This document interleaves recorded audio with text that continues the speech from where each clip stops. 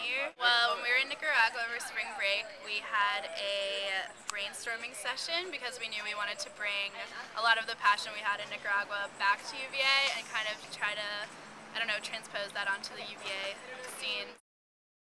It was pretty stressful at times.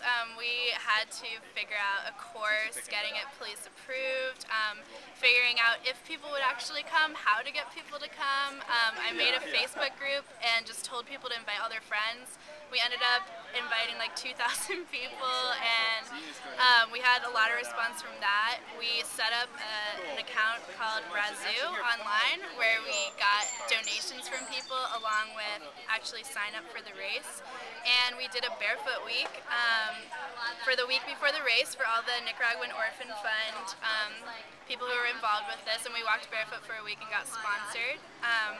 But it was a lot of organizing, but it was definitely worth it. The event turned out great. We had a huge turnout, way more than we could ever have expected, and it just makes me really excited for the future of the event.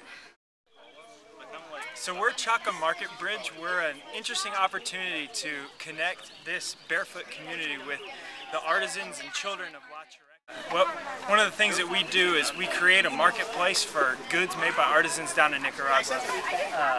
And we try to expand their access to that market and give them opportunities to connect with you guys. And so one of the projects that we support is a project that teaches children in La Chureka to make jewelry after school and then sells that jewelry at consignment. Now the thing with La Chureka is like a lot of the kids, by age 8 or 9, they're forced to work in the picking up recyclables because that's the only means of income that the family has. And so Nicca Help, the program that we're supporting, the jewelry program, really gives these kids kind of an escape from the necessity of that lifestyle, teaches them skills, and gives them income.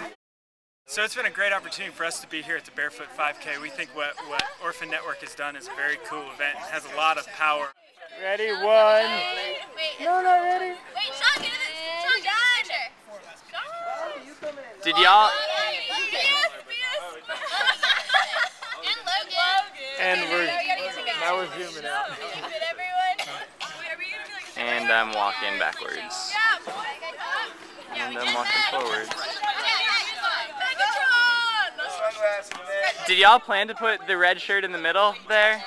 It worked out well. When it was 3 on each side, that was perfect. Alright, ready? One. Where's the take button? Alright. 1, 2, 3.